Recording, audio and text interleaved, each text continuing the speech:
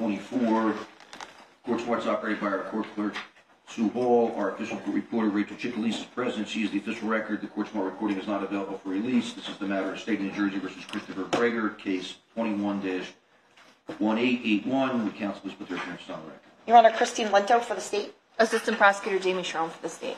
Good morning, Ms. Lento. Good morning, Ms. Schroen. Good morning, Your Honor. Good morning, Ms. Ferrante. Mario Gallucci on behalf of Mr. Gregor, who is seated to my left. Thank you. Andrea Ferrante. Good morning, Your Honor.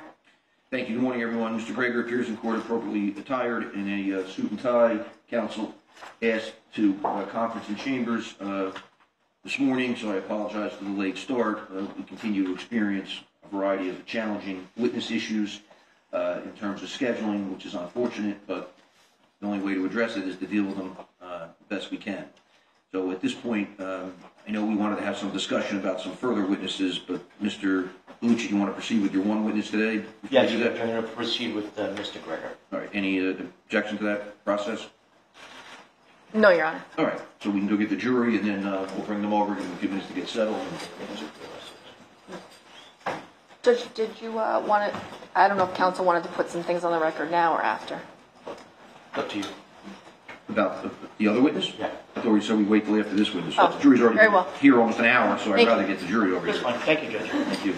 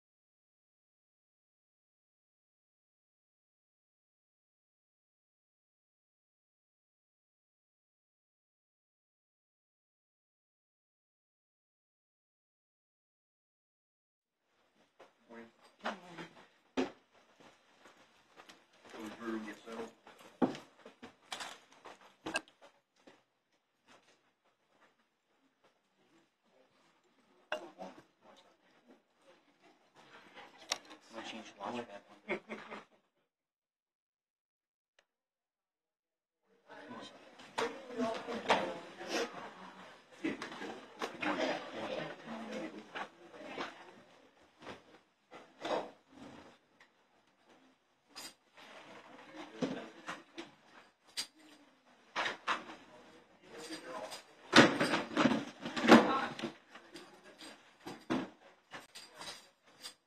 All right, it's 10:03 a.m. Bruises, New Jersey. Give them a minute to get settled.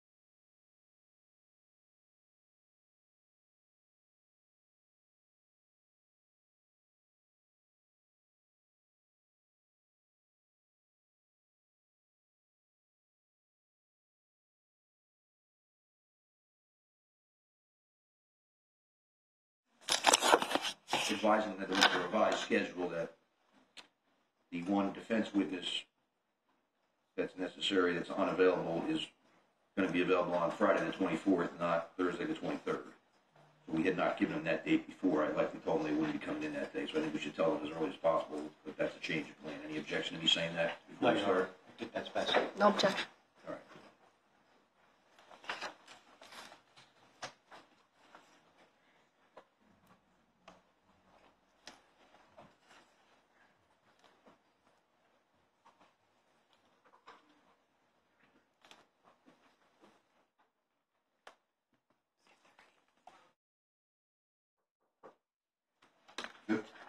You're not doing that. We did. Okay.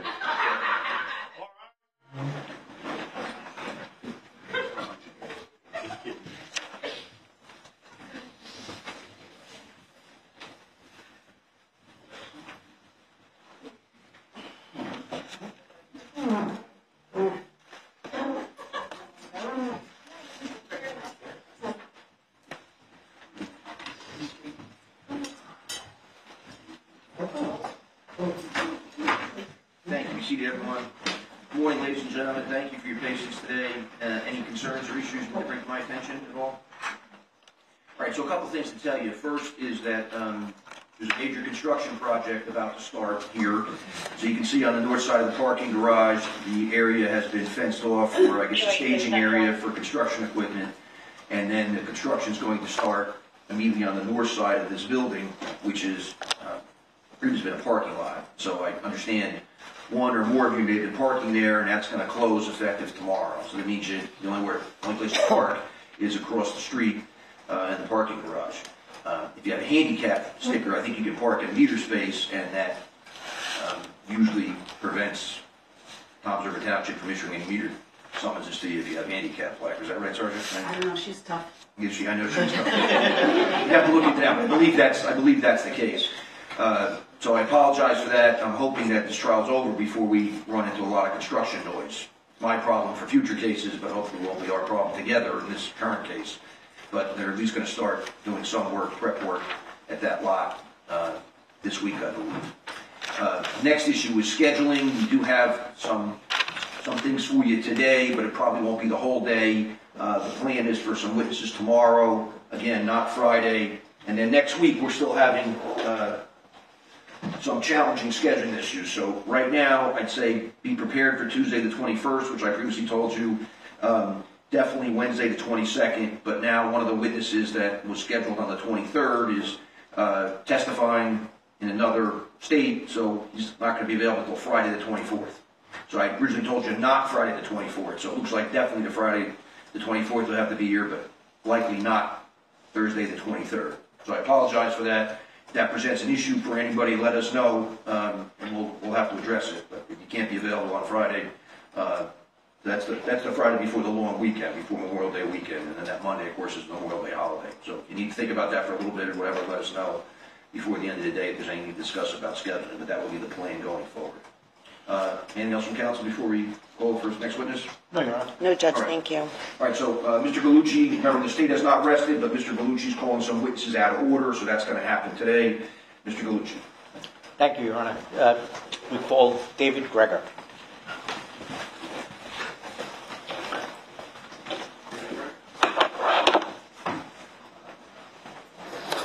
All right, sir, come on up.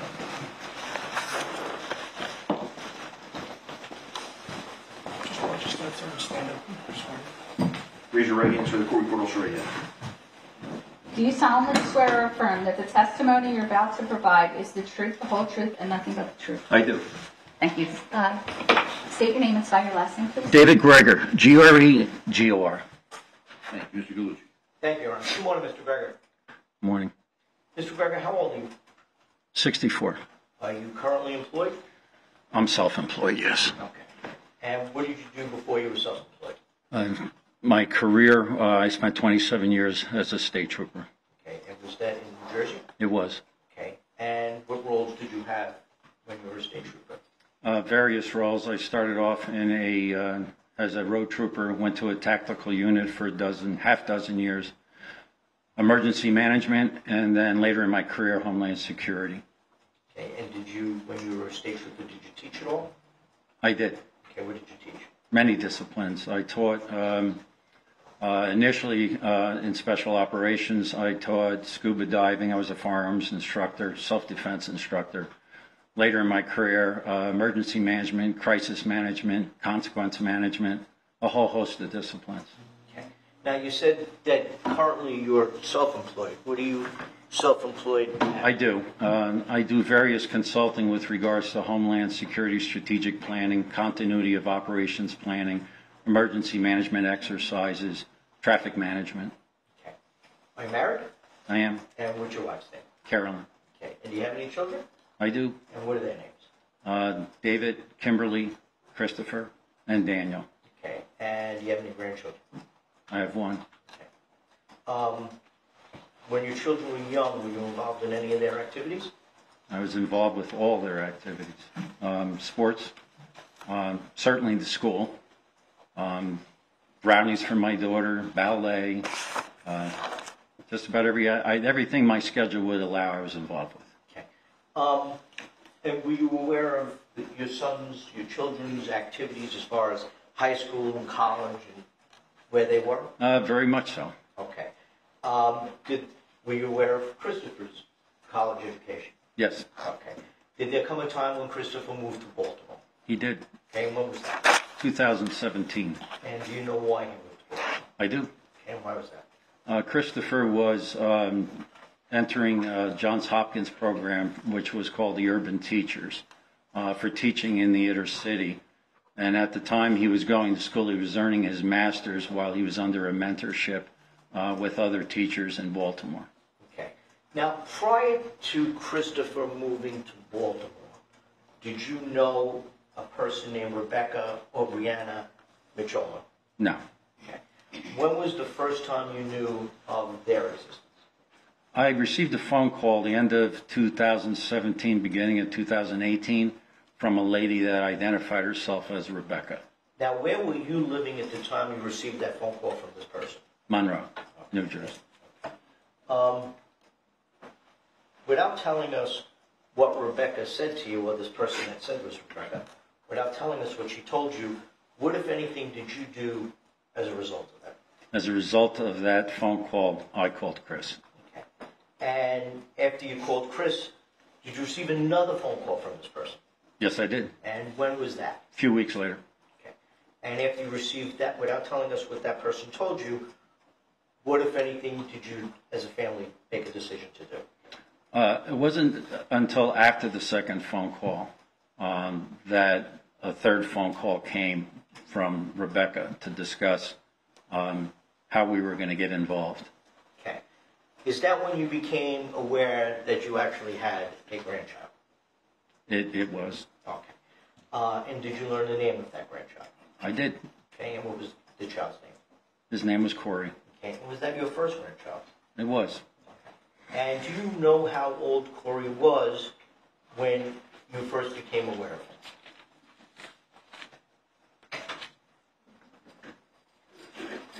Yes. He was about 4 years old. Now, when you received that phone call, did you come up with a plan? We did. What was that plan? Well, Corey began visits with us. And so our plan was to make him as comfortable as possible when he came to the house, which involved, it was almost as if you were bringing home a newborn. It was finding out his favorite foods. It was what size clothes he wore. It was getting out all the old sports equipment that I had put away years ago for my kids. It was creating an atmosphere for him to make him comfortable. We redid the bedroom next to ours, which had been my wife's office, was originally a bedroom. And then as our children moved out, it became an office. It was a bedroom again. So we bought a toddler bed and bought a mattress and put a school desk in the bedroom. It was all encompassing. Do you recall the first day when you met Corey? I do. What day was that? August 8th. Okay. Now, at that time, did your family have visitation with him? Not yet. That visit was set up, and Christopher went to pick him up and brought him to our house for a couple hours. Okay. Did visitation ever change where it became more than just that couple of hours? On August 28th is when he had come to the house for an extended visit. And it was a Saturday and a Sunday, if I'm remembering correctly.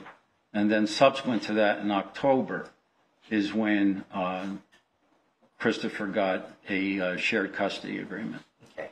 Now, you said a shared custody agreement, and when was that? October, I forget. It was in the very beginning. Okay. Now, and that was in 2019? 19. Okay. So in October of 2019, did Christopher become the residential parent? He did. Okay. And when he became the residential parent, where was Christopher living? With us. Okay. And from October of 2019 until at some point Christopher moved? He did. And when was that?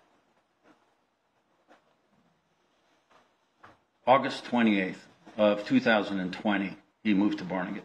Okay.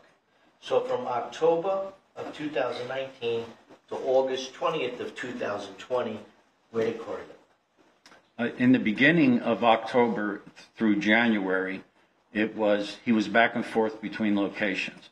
January 28th is when he was actually full-time with us in terms of being the residential parent, if you will. Okay. Now, from the day, who lived with Corey when he lived in your home? Well, my wife, myself, and Christopher, then my daughter Kimberly, and my other son Daniel. Briefly explain the daily life of what happened when Corey was home with you living. So he came to us full-time at the end of January, and school was in session. So at the time, Christopher was teaching in Camden, and it involved early departure and a late arrival at home. So in essence, for the first few months, I felt as if I was the dad. And so the day would begin when he got up, and we would help him get ready for school, take a shower. My wife would make him breakfast. My wife was working at the time. Being self-employed, I had somewhat flexible hours. I tried to make it around Corey's schedule. And so it was all-encompassing. It's going through his book bag, making sure his assignments were in there, whatever permission slips or money he might have needed for that day. It was seeing him off to school, waiting for him to come off the bus at 3 o'clock. They dropped him off right in front of the house, and generally I was there waiting with some kind of sports item or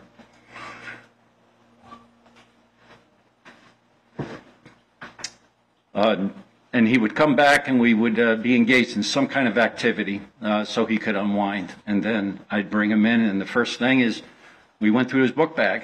And I say, wait, it was me, because generally it was in the 4 o'clock or so area. My wife was just getting home. And we had an agreement with the school at the time, as part of the program he was in, was to give us an analysis of how he did in school that day. And so every day there was teacher's notes in a little blue book he used to keep, and it was the first thing I went through when I went through his book bag, see if he had a good day or did he have a bad day. And then subsequent to that, it was homework, dinner. Hopefully Chris was home by that time so he could eat with him. If he wasn't, we did that. We got the homework ready, and it was always something that Chris wanted to spend the end of the day with, him doing his homework. Now, where did Corey go to school when he moved in with you? At first, he was in Jamesburg School. Okay, and did that change? It did. And where did it change to? Right in the beginning of October, when the residential custody was assumed, we had meetings, Chris and I had meetings in Monroe to move him to the Barclay Brook School. Okay, and that's located in Monroe. It is. Okay. Now, there comes a time when Christopher and Corey move out of your Monroe home, right? Yes. Okay, and when was that? August 28th, 2020. And where did they move to? Barney? Okay. So, in 2020, Christopher moves down to Barnegat, and who lived with Christopher? Christopher and Corey. Okay, so they lived together. They did. Between the time that Christopher moved to Barnegat and March 20th, did you see Christopher and Corey? March 20th, 2000. 21. I'm sorry, I was focused on something else. Okay. When Christopher and Corey moved out, Right. on that day, From August. from August To March. March 20th of 2021, did you ever see Oh. Christopher and Corey? Yes, many times. Okay. How often? As often as we could get down. We would take, I used to crab a lot in that area, so I would go down during the week if my schedule permitted, and the priority wasn't crab and it was getting over to the house and usually dropping off some kind of care package and spending some time with him if he wasn't in school at the time. And on the weekends, my wife would encourage me to go. I don't know how many times, many times. We've seen a video of a treadmill incident that occurred on March 20th of 2021. Have you seen that video? No, Why not? because I don't want to see Corey mistreated. Okay. Between March 20th and April 2nd, did you see Corey?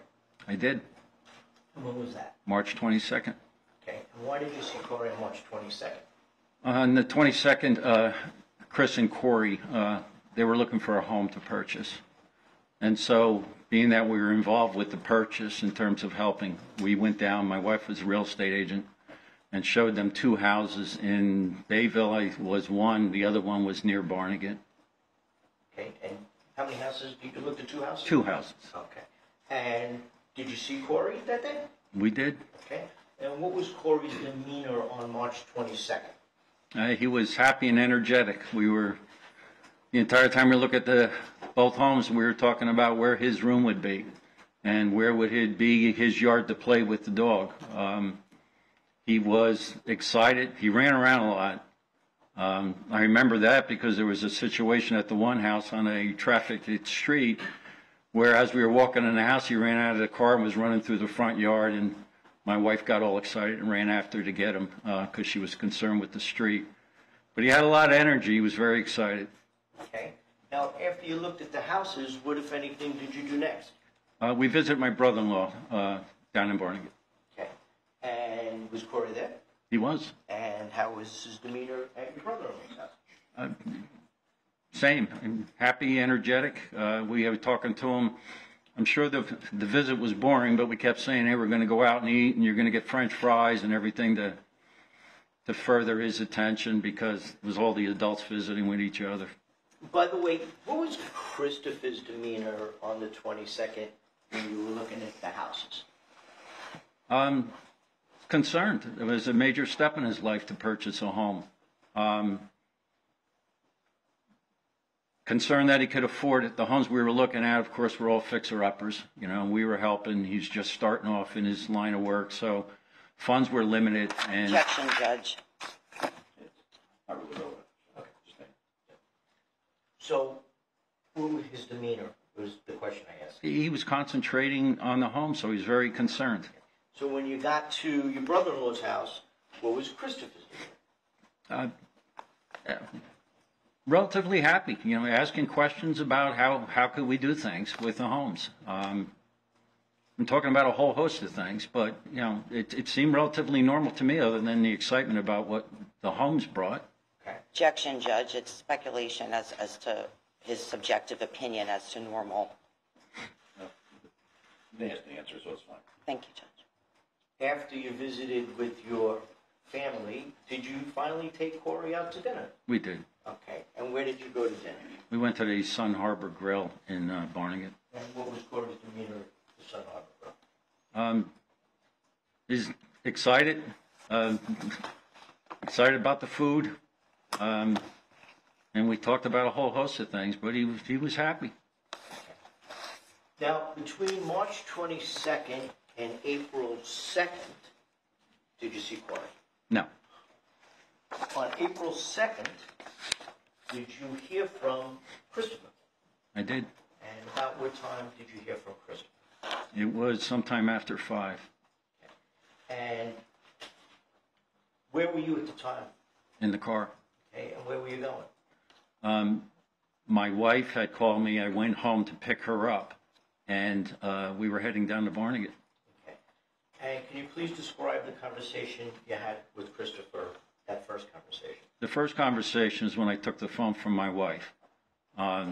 Christopher was on the phone with her. I could hear it was loud and very excitable, and I asked her to give me the phone, and then I got the phone. Okay. What was Christopher's demeanor during that conversation? Hysterical.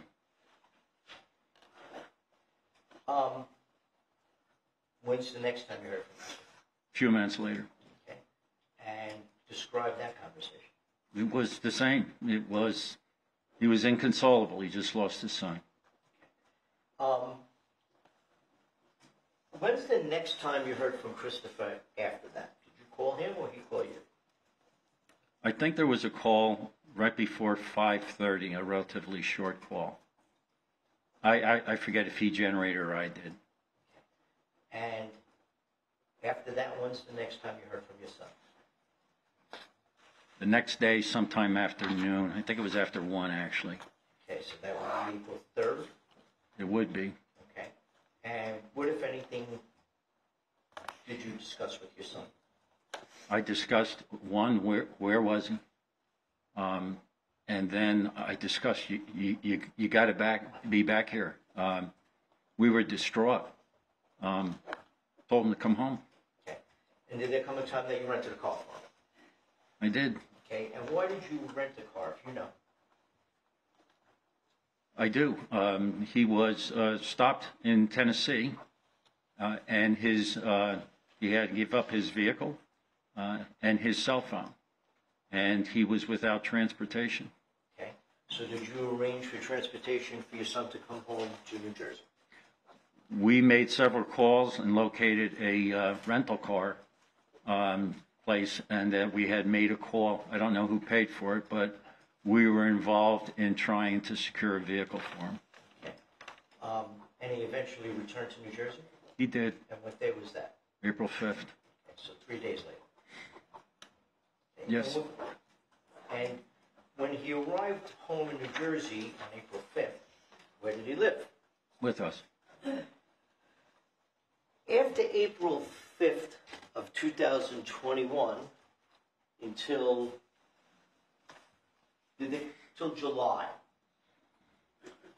where did Christopher live? With us. And in July, did there come a time when police came to your house? Yes. And do you recall what day that was? July 8th. Okay. And which police came to your house? Barnegat, someone from the prosecutor's office and from my town, Monroe. Okay. And what, if anything, did they ask? They were looking, Objection, it's hearsay, Judge. What, if anything, did they do? well, they were looking for Christopher. They had asked me where he was. Okay. And was he home? He wasn't. Okay. Do you know where he was? I do. Where was he? He was on a hiking retreat out in western Pennsylvania. Okay. And how did he get there? My wife dropped him off. Now, did you talk to him on July 8th? I did. Okay. And what did you tell him? Exactly what I just said. The police were there and they were looking for him. They shared with me that there was a charge against him, but wouldn't share what the charge was. Okay. And did you make arrangements for him to come home? We did. And what were those arrangements that you made for him? Well, the original plan was to pick him up, my wife and I, to go out to dinner, and at the end of the hike is to pick him up and bring him home. So there was no vehicle. So this was a Thursday, if I remember right, because it was near the weekend. And at that point, it was getting near the end of the day, and we were like, how are we going to get a rent-a-car at the end of the day? And then at that point, I believe I called you to ascertain what exactly is the expectation in terms of his arrival back. He only can get home so quickly. And so it was nearing 5 o'clock, and it necessitated, based on the conversation with yourself, it necessitated him getting back as soon as possible. So I got involved. I have to make a call out to the rental company to see if they would stay open a little bit longer because he was going to be on his way. Okay. And what day did he come back? July 9th. The next day. The next day, he was 9 o'clock a.m. He was at Barnegat Police Station. Drove through the night. Okay. And do you know if he was arrested on that day? He was. And do you know what the charge was on that day? I do. And what was that? Endangering.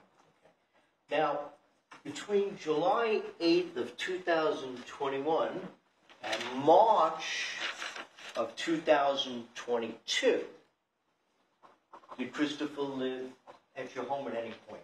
Yes. And during that time he lived at your home, did he work? He did. Okay. Did he also have a girlfriend? He did. And what was his girlfriend's name, if you know? Laura. Okay. And between July of 2021 and March of 2022, would he live between you and his girlfriend's house? Yes. Now, did there come a time in March of 2022 that you understood that Christopher was arrested again? Yes. Okay. And how did you find that out? Actually, my daughter told me. Okay. Your daughter, Kim? Kimberly. Okay. And do you know what he was arrested for at that point? I do. Okay. And what was he arrested for at that point? Murder. And this was almost a year since Corey had passed? Yes. When between July, let me go here. After Corey passed, did you have any type of memorial for him? We did. And when was that? I believe it was April 8th. Okay. And can you tell us about that?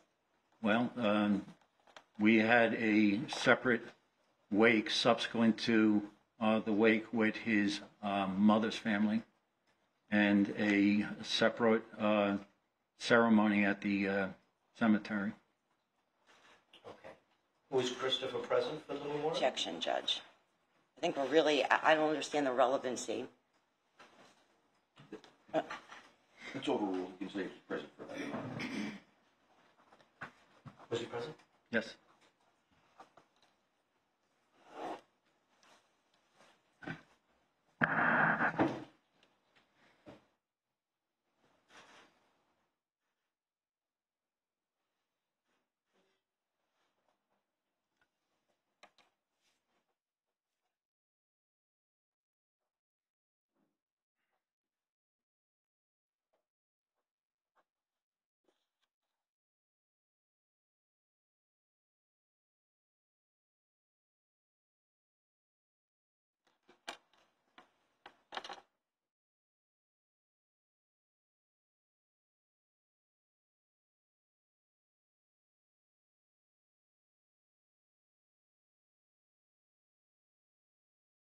questions, sir. Thank you. Ms. Lutton. Thank you.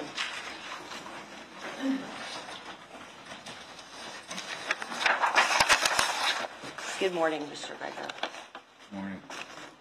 Now, you testified before that your son, while he was in Baltimore, was in a program at Johns Hopkins, correct? Correct. And your son had previously graduated college from an online school, correct? For his bachelor's, yes, And he had been to several different undergraduate schools, correct? he did. And he ultimately finished his education with an online program, correct? I His believe undergraduate. he received his associates from the county college and then the bachelor's from Right. Ashford. So you testified about a time period where you were caring for Corey, correct? Yes, And during that time period, you would be the person who would go through Corey's book bag, correct? I'd be one of the people that went through his book bag, And you would be the person who would get him off of the bus, correct? generally. And you would be the person who would be checking his schoolwork, correct? One of the people. Okay. And you testified at a previous hearing, correct? I did. And in that previous hearing, although you're testifying now that you were responsible for all of these things, you couldn't recall what school grade Corey was in, correct? At that time, that's correct. And if you were the person doing all of these things, then your son wasn't doing those things in terms of being so involved in Corey's education, correct? No, it's not correct. So your son was more involved in Corey's education than you were? I really didn't assign a percentage of who was more responsible. I took it as when I dealt with his schoolwork that I was 100% responsible in understanding where he was in his classes, what his assignments were, what he was struggling with, and what he was doing well with. That information was passed to my son as soon as he got home and in very many discussions so that he could pick it up and go through the same work that I did and understand all the things I just mentioned. Okay, but you were actually the person physically going through his book bag then, correct? I was one of the people. Right, and you're also the person you testified before who got him off the school bus, correct? Generally, I did, yes. Okay. So, based upon what you said then, you would agree that you were pretty integral in terms of caring for Corey while he lived in your house, correct? Absolutely. And then during August, right, the defendant and his son moved away from your home, correct? That's true. And at that point in time, they actually moved to Barnegat, right? They did. And they moved to the Atlantic Heights complex in Barnegat, correct? They did. And when your son moved with your grandson, at that point in time, you would have been less involved in Corey's care and education, correct? Yes, And that would be because you weren't with him every day, correct? that's correct. And at that point in time, it would have been your son's responsibility on his own to care for Corey, correct? Correct. Because you weren't there every day anymore, correct? No. And he would be solely responsible for going into his backpack, correct? Correct. And he would be solely responsible for making sure that he got picked up from school, correct? Correct. And he no longer had your guidance and your assistance at that point because he was no longer living with you, correct? Are you referring to Corey? I'm referring to your son. I would give him all the verbal assistance I could every time we talked on the phone in terms of how he was doing and what the plan was to help him. Right, but you were no longer physically there to actually assist in this, correct? That's correct. Okay. So I'm going to take you to March 22nd, I believe is the date that you testified about. And on that day, you and your wife went down to Barnegat, correct? We did. And you saw your son that day, correct? Correct. And you saw Corey that day, correct? We did. And you spent a few hours with your son and you spent a few hours with Corey, right? Correct. And your wife noticed that Corey had a bruise on his forehead, correct? He did. And did you see the bruise located on Corey's forehead? I did. And during the course of this case, on April 2nd of 2021, after Corey passed, you spoke to Detective Mitchell with the prosecutor's office, right? I did. And you gave him a pretty long statement, correct? It was. And when you were speaking to the detective, nowhere did you tell him that Corey had this bruise when you saw him on the 22nd, correct? I don't believe I mentioned it. And with all of your training that you just talked about and being a police officer and in Homeland Security, this wasn't important for you to mention when you were talking to the detective, correct? I didn't think it was any more significant than him telling me he fell in the treadmill. Okay. So Corey told you that he fell on the treadmill? It was a joint discussion at dinner. Okay. And again, this wasn't important to you at that time? Well, it was important that he had a scrape on his forehead, Okay. but I didn't think to mention it to Detective Mitchell. Okay. Now, calling your attention to April 2nd, you spoke to your son while you were driving down to the hospital in Stafford, correct? Correct. And when you spoke to your son while you were driving to the hospital, you told your son that you were going to contact the police, correct? I did. And that was based upon conversations that you had with your son on that day, correct? It was. And when you got to the hospital, after you had told your son that you were going to contact the police, your son wasn't there at the hospital, correct? He wasn't in the emergency room now. And when you got to the hospital, Corey was there by himself without any family member, correct? That's correct. They wouldn't let my wife and I in. Right. And your son, though, he was not with Corey when you got to the hospital, right? No. And in the time between from when your son left until you got there, Corey was alone in the hospital without any family members, correct? As far as I know. And when you got to the hospital and your son is not there, you were trying to find him, correct? Correct. And you were basically telling him to come back, correct? When I did talk to him, I told him he needed to come back. Right. And in fact, you didn't even talk to your son again until the following day, correct? That's correct. And that would have been on April 3rd, correct? Yes. And let's say the night of April 2nd, you didn't talk to your son, correct? I didn't talk to him. No. And you didn't know where he was the night of April 2nd, correct? I didn't know. And then the morning of April 3rd, you didn't speak to your son, correct? No. And you didn't know where he was the morning of April 3rd, correct? No. And then finally, on April 3rd, your son called you, correct? Correct. And when he called you, he was in Arkansas, correct? That's what I believe, and I believe it from looking at the phone log. I don't remember him telling me he was in Arkansas. But it's your understanding, based upon what you reviewed, that he was in Arkansas, correct? That's what I believe. Oh. And then you're the person who told your son to come back, correct? We all did.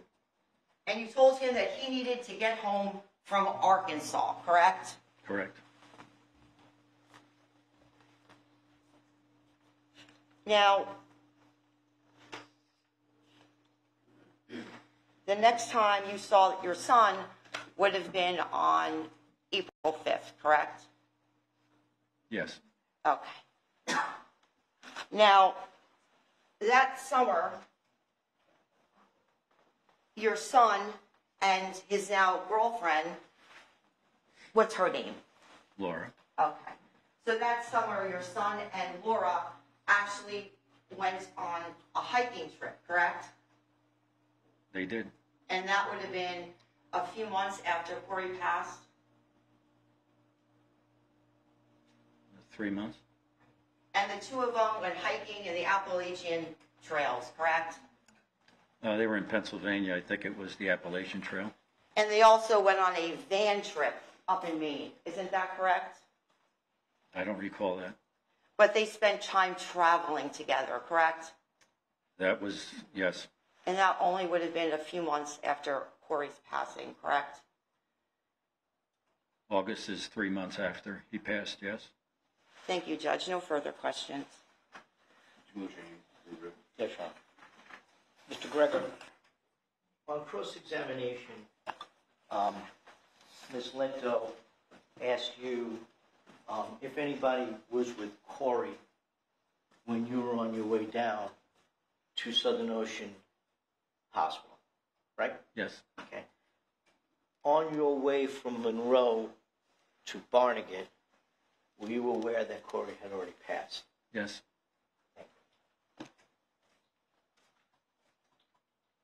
No further questions, Judge.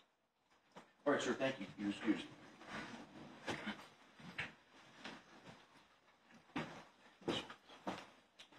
Councilman, I see the side button.